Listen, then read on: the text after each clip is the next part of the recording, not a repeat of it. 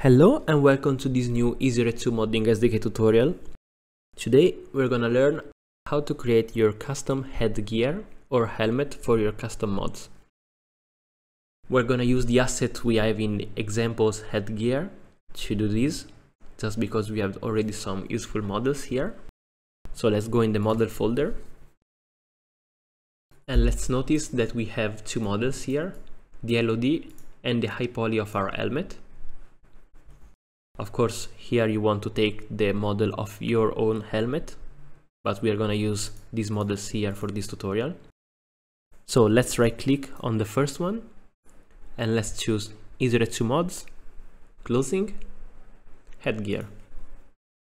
As you can see, our helmet is now in our scene. We can double click it to zoom in. And the first thing we want to check here is the enable head placement checker. So we can see how our helmet is orientated and positioned compared to the actual final position in the head that it's gonna take when in game. So as you can see, this is very misplaced and is rotated by 90 degrees. Before doing any adjustments, we might also want to add to our scene our LOD version of our helmet. We can put it inside the headgear template.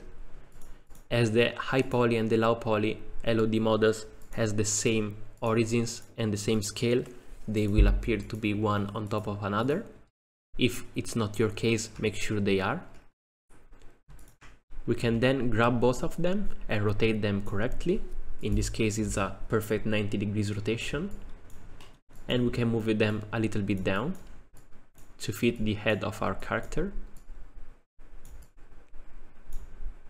We can also scale them if needed, but in this case the scale is almost correct.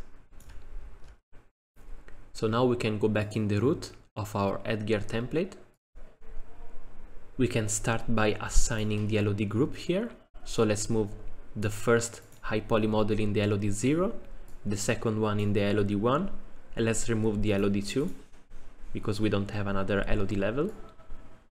Let's adjust the final LOD render distance to 1 or 2% as always, and the LOD 1 to a distance that fits the limit of rendering our high poly and started rendering our low poly.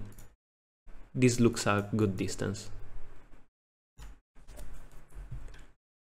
Next, we might want to check the box collider of our helmet. This is both the collider that the helmet will take when falling on the ground and when being hit, so try to make a good value as much as you can. You can also use different kind of colliders here. For example, I might want to use a box collider on the lower part of this helmet and a sphere collider for the top part. Unfortunately, it's not possible to use other kind of colliders such as the mesh colliders for objects like this. Mesh colliders are only good if you're gonna make static objects like buildings and props. So we have to try to make this scale as much as possible with some basic colliders.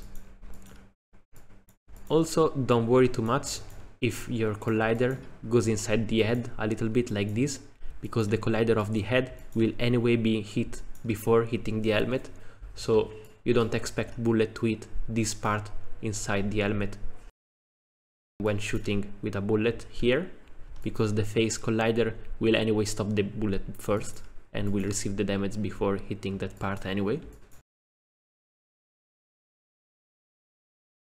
So now we got a collider that sort of resembles our helmet, and we can go on with the configurations. We can set an icon for our helmet.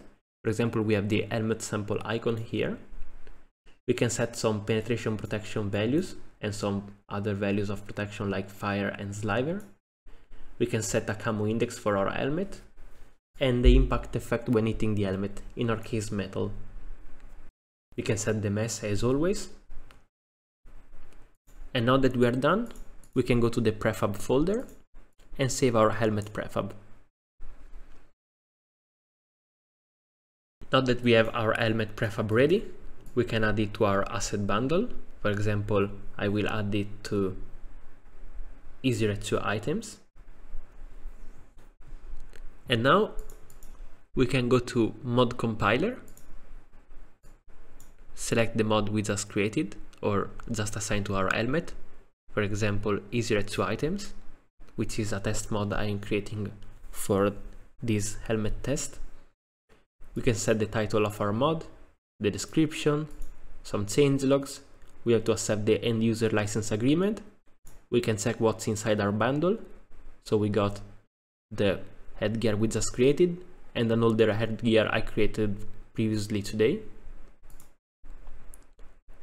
And finally we can set the visibility and start the upload of our mod. Once the mod is uploaded to the workshop, you can check it in the mission editor when creating custom squads, or in the shooting range with the clothing selector. So this is all for this tutorial. Congratulations for creating your first headgear mod, and see you in the next tutorial.